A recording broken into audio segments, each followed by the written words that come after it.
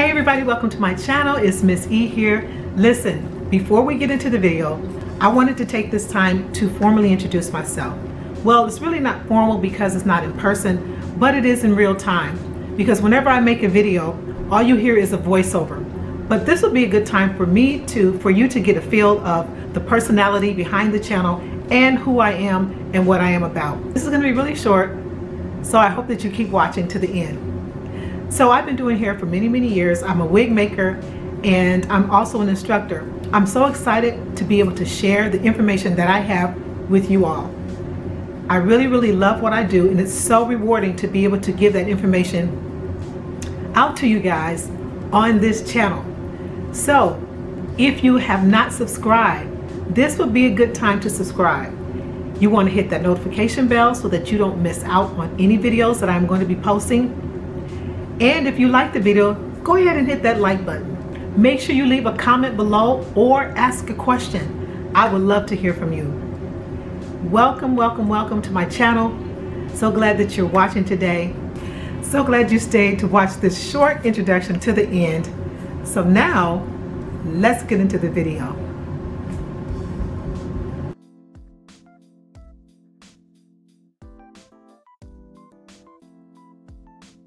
So right here I have my 5x5 lace closure. You can use this technique with any type of closure or frontal. And I have my water bottle because I'm simply going to mist the hair just a little bit. You don't want to drench it with water. You just want to mist it, because when these hairs are put into the lace, they're put in really tight, really close, and it makes the hair lay down to the lace. So when the hair lays down on the lace and you bleach it, then it's really likely that the bleach is going to get onto the hair, and that is something you don't want to happen.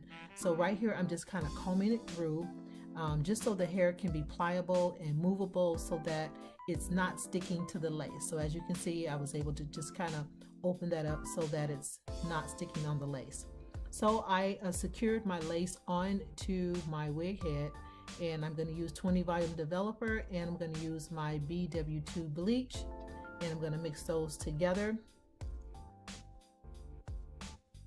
And if you are really slow or really new at this, you want to use 20 volume developer, because the higher you go up in developer, the faster it's going to work. So I wouldn't recommend 30 or 40 volume developer unless you are able to move really quick with applying it. So I'm going to start with I'm going to use a 20 volume developer, and as you can see, the consistency is really pasty.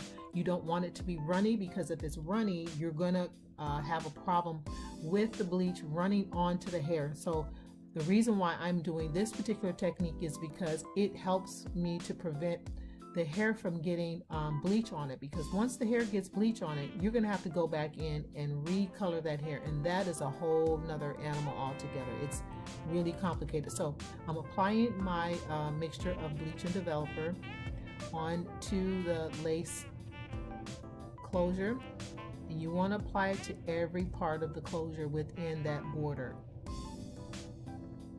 You do want to pay close attention to the hairline, because you want that to be bleached, because that's probably going to be more visible than any other part. You want to make sure the hairline closest up to the top of the lace is covered with the bleach product as well.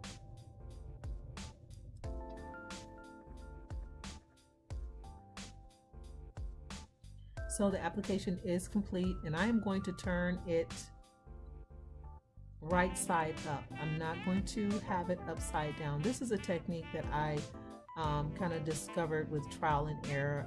There's probably other people that are doing it as well, but I find out when you allow it to process right side up, the bleach is not going to be as quick to run onto the hair, and I can't emphasize that enough. You don't want the bleach to run into the hair. So I'm processing it right side up instead of upside down. And as you can see, I'm also able to watch it processing. If you have it upside down, you can't really watch it processing. So I can basically part it and watch it processing. And right here, I'm going to go through and just kind of part it so I can look and make sure that everything is processing evenly. And so far so good. It looks really good here. I am going to leave it on for 20 to 30 minutes.